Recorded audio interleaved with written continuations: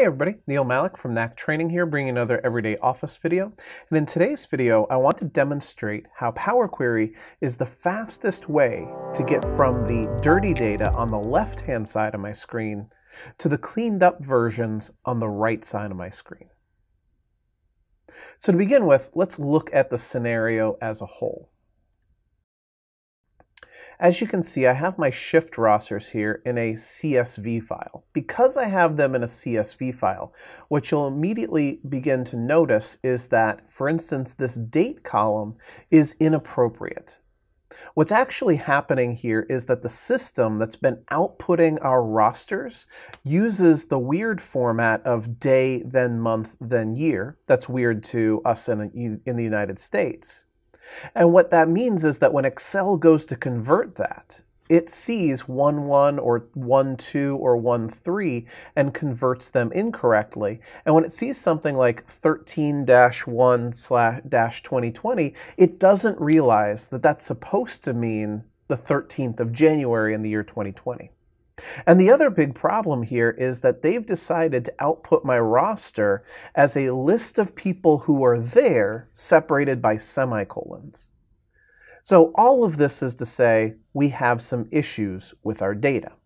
I'm going to now close this CSV file because instead of plowing ahead with the CSV file, I'm instead going to launch Excel fresh and start off with a new blank workbook.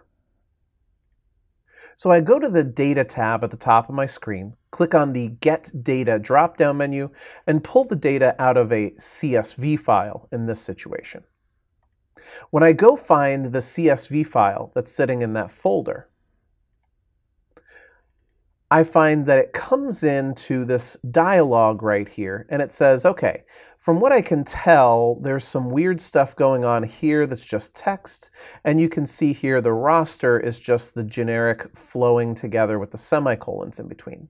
So I definitely need to do some transformations, and Power Query is amazing at this. I click on the Transform Data button, and the first thing I'm going to do is I'm going to take Date, Shift, and Roster and promote those to be headers. On the Home tab, I have Use First Row as headers there.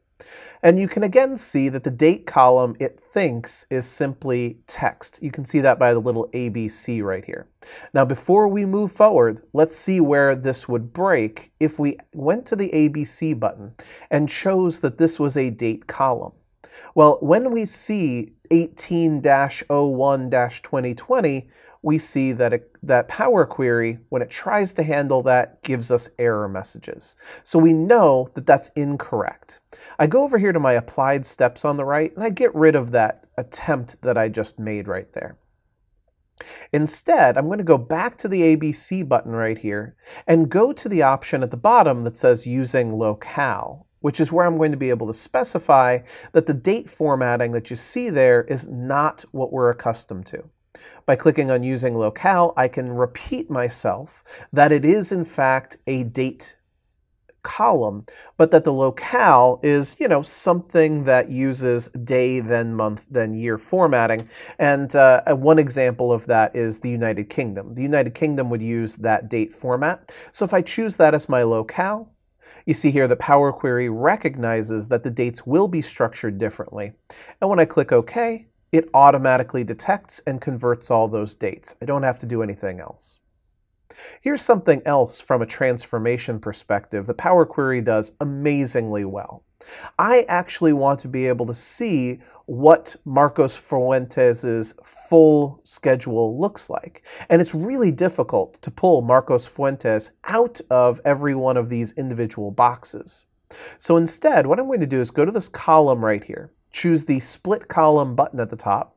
There is the delimiter of the semicolon between each of these different names. So I'll choose By Delimiter, and I'll choose a semicolon as the splitter between each name. But I don't want my roster to go horizontally across the screen. Instead, what I'd like to do is go under Advanced Options and split this into rows. Now I'll have a new row for each person who showed up for each shift on each day. Then I click OK. And just like that, I have Marcos Fuentes, Chibui, Sarah Kumari, etc., all on the first, all in the first shift. That's incredibly quick and easy to do. Now let's take a look at one other little problem that'll come up from time to time. I'm first going to the date column and sorting by date, then going to the shift column, sorting by shift, and then going to the roster column and sorting by name. And actually, I'll rename the roster column to employee name. Now, if you notice, right in here, the person who is filling out the roster put in Marcos Munoz twice for the first shift on the 2nd of January. So that's going to be an issue. I don't want extra shifts to be associated with any individual person. To remove duplicates based on all three of these columns, watch how easy this is. I click on the date column over here on the left, hold down the shift key and click on the employee name column over here on the far right. And now when I go to the remove rows drop-down menu and tell it to remove duplicates, that second Marcos Munoz on the 2nd of January is going to be removed. And just like that, I can get it down to everybody who showed up for the first shift on January 1st, etc. Now I can go to the Home tab at the top of the screen, click Close and load this directly to the page as a table. And I can further go through and find any filtered results I want. If I'm a particular employee, for example, I can go to the drop-down menu and say, could you please tell me when Paul Barron worked? And Paul Barron's shifts all show up in this table.